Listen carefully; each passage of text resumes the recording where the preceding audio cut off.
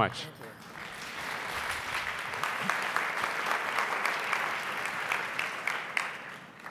Greetings, cousins. How y'all doing?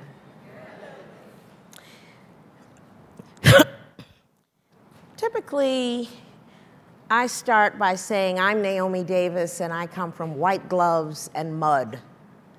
The proud granddaughter of Mississippi sharecroppers who, like 7 million others, voted with their feet and moved up south for freedom and economic opportunity. And so that intersectionality that we're talking about is very much in my blood, in my journey, my family story.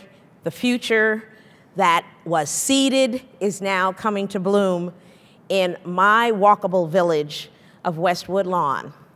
I was born the day after Emmett Till was murdered, and my mother was raised 13 miles as the crow flies from where that crime took place. And when I lost all of my real estate back a few decades ago, well, yeah, 14 years ago, I landed in a little neighborhood where the rents were cheap. And after I got over my nervous breakdown, I was like looking around and I saw that I was in a very charming place, an historic place. And the story of the birth of the West Woodlawn Sustainable Square Mile is the story of our work in action in a place. And when you hear about environmental justice, you want to understand that in its root, in its soul, in its derivation, it's about people in a place. It's not just another program, not just another bread line you can get on. It is about the stories of the heritage and the people and the struggle and the triumph in a place. And I landed in such a place. And in the seed that was being carried forward was this drive that we were going to really create a new narrative for what it meant to be Black in America. We were going to close the racial wealth gap via the new green economy.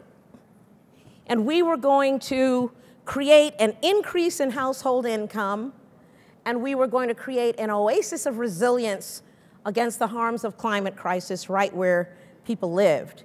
And we were going to create, with our 8 principles of green village building, a whole system solution for the whole system problem, common to Black communities everywhere. And we have begun that work in earnest in a little neighborhood where the Great Migration comers that I explained to you settled from 1916 to 1970 are sort of the official years. That's our theory of change, is that by implementing our 8 principles of green village building in an arc of time in a walkable village, that we would be able to transform and create this vision of self-sustaining Black communities everywhere.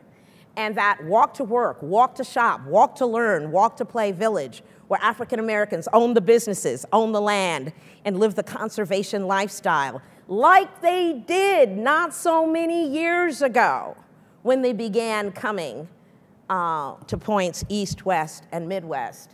We are a Great Migration legacy community, and if we could be as tough and as smart and as hardworking and as loving and as creative as our ancestors were, we have a guaranteed triumph. So by implementing the 8 principles, we are determined to create a place where we can increase the rate at which neighbor-owned businesses are created and sustained.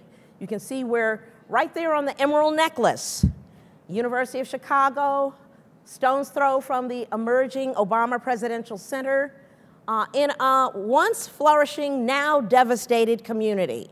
Vacant lots, violence, and all kinds of the outcomes of the machinations of a racial real estate structure that appraises your properties low, taxes them high, and in other ways similar to that, extracts hundreds of millions, billions and trillions over decades from the least of these, our brethren.